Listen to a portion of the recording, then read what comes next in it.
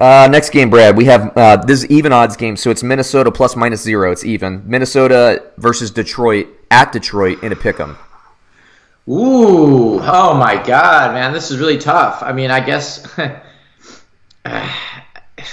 boy, this is tough. Yeah. It's like I can't even really make it. I mean, it's a pick 'em in every way, shape, and form. How do I lean one way? I mean, Detroit is playing at home. Okay, great, but they're also they're on a short week, right? So that doesn't help their cause. Kirk Cousins looked fantastic last week, so does that mean he's going to look terrible this week, right? Right. Or are they flying? Yeah. I'm going to go with Minnesota. There's something about Detroit that still doesn't let them be good, and I don't know what it is. You say it's Matt Stafford. It's that energy, man. It's that negative energy.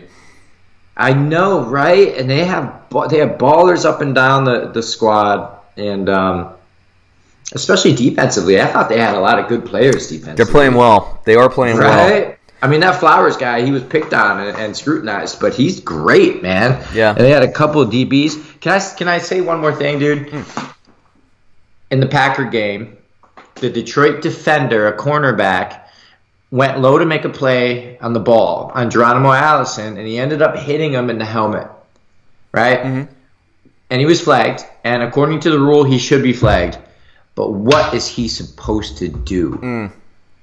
Because he didn't spear him. It looked like it had zero intention of I'm gonna nail this guy in his head and put him out. So what's he supposed to do? I mean, this is another tangent. Maybe we save it for another time. But here's a completely off topic little thing. So in the U.S. and I guess probably the world, you get penalized for the result, not the intent.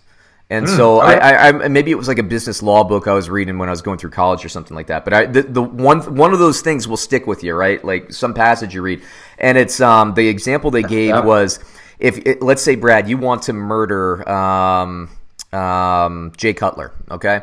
And you're like, Jay Cutler, I think he's allergic to poppy seeds, so I'm gonna make him a salad. I'm gonna put all these poppy seeds in there, and you give him a salad with poppy seeds. Yeah, he eats the salad. He's not allergic to poppy seeds, but he drops dead because he's allergic to bell peppers. Okay, and you had bell peppers in there. Your intent was to kill him, but the result of your intended murder would not get you actually. You would be able to be exonerated because the poppy seeds that you put in, layered in there, that even though that was your intent, that's not what the cause was. So what you're saying is it's the defender's responsibility to make sure that doesn't happen. Yeah, and the result for NFL fans is we're going to see a lot more missed tackles, or a lot more penalties. Right. That's really what we get there. But yeah, it's a tough one, man. And Detroit for this game, I really don't know what to do. I lean towards Detroit. But my computers, like you, Brad, take Minnesota in this game, and I think unanimously, if I'm not mistaken. So I think Detroit's going to get it done. They've had two tough losses against two really tough teams, Kansas City before their bye week and Green Bay Monday Night Football. This comes down to whether or not, to me, I think it comes down to whether or not Detroit can limit Dalvin Cook. Man, it is a pick 'em, man. It is a pick 'em. I'm just going to take Detroit, and I'm going to leave it at that. I don't feel great about it. I'm not going to put my money on it, but we're making picks here, so I'll pick Detroit. Fantasy-wise, I actually don't have Cousins as a start this week. Dalvin Cook, I love. I love Adam Thielen. I don't like Diggs to reproduce his numbers from last week this coming week. For Detroit, I don't have Stafford as a start. I have Golladay as a start. So there you go. Again, analytically speaking, Minnesota is the one to pick because I think their offense is a little bit more mature, but it's the Cousins versus Stafford factor. Which one's going to lay the egg? I don't know. Right. I don't know. And since Cousins is on the road and Stafford's at home, I'm going to say Stafford is the less likely to lay the egg, but I don't know. It's a tough game, man. Tough game. Mm-hmm.